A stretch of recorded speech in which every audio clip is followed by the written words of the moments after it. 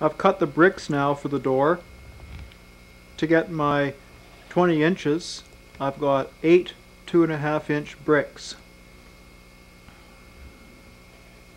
I've staggered the joints, and now I'll place the frame on top and make sure it fits.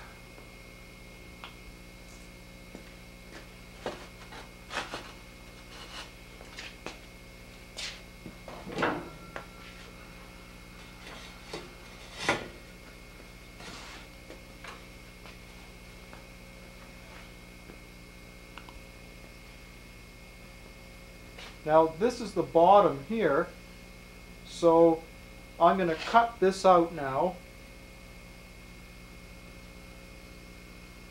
all the way along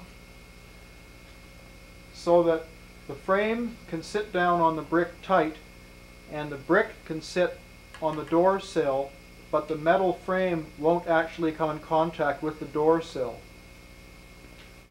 Something else I've done, which I didn't mention earlier, is if you see the inside of this steel corner here is rounded, so I've filed the bricks as well on the corners just for a tighter fit.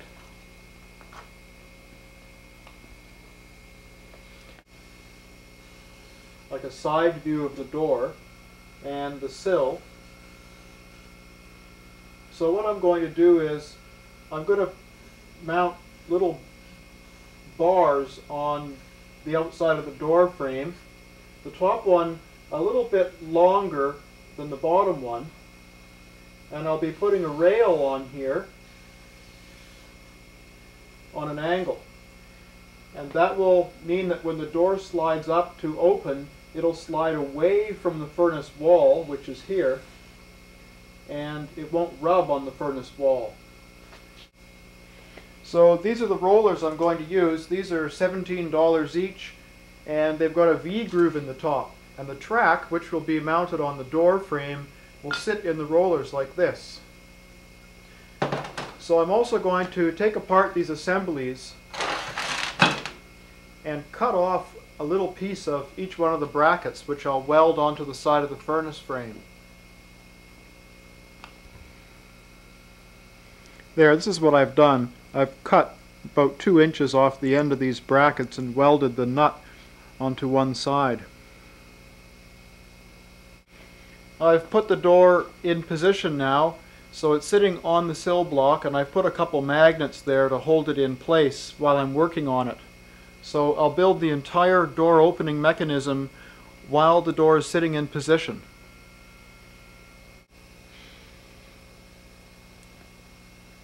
I've temporarily clamped these brackets in place here with the nuts welded on the back of them, and that's what the rollers will be bolted into.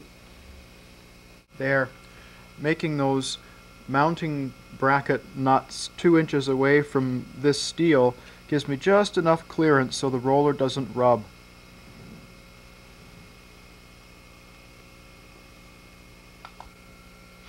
Okay, now it's time to work on the roller track.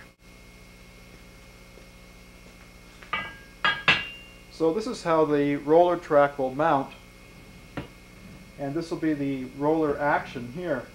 So I'm just going to cut this above the top roller, and then I can go and mount these pieces onto the door frame. I've clamped these rails against the rollers, and at the bottom I put a little spacer in there. I put a little nut in there to hold the bottom of that track about maybe 3/4 of an inch off the base of the furnace frame there.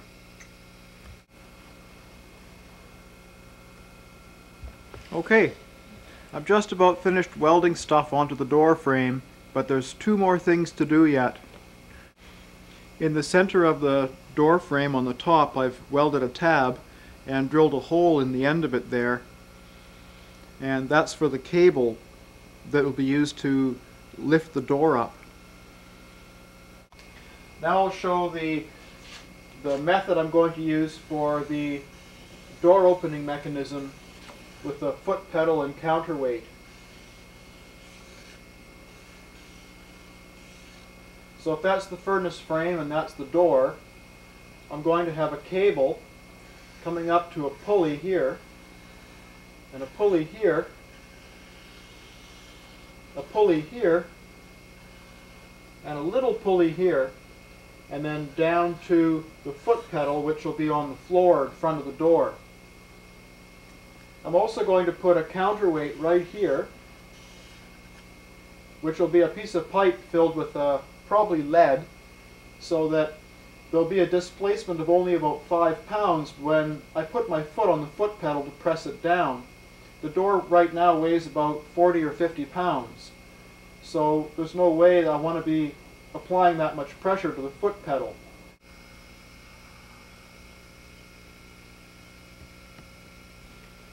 For the foot pedal part of the door opener, I'm going to use one of these pneumatic cylinders that are intended for door closers, so that the foot will go here and it'll push the lever down and then release slowly. And there's an adjustment on the end here so I can adjust the time that it takes to release to ensure that the furnace door doesn't slam but that it closes slowly. So the first thing I'm going to do is I'm going to weld an additional length of bar onto this, because right now it only has about an 8-inch throw, and that's not enough. I want to be able to open the furnace door a little bit more than 8 inches if I need to.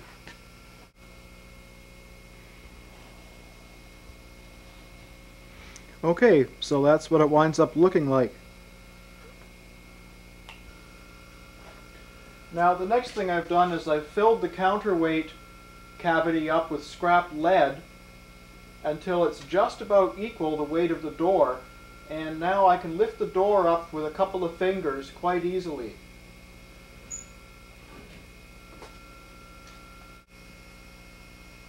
So I'll just try it out here and make sure it's comfortable for me. This is a nice position. This is exactly where I wanted my foot to go.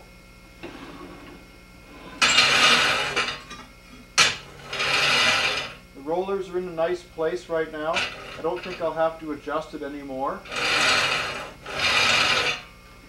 And the door closes nice and slowly.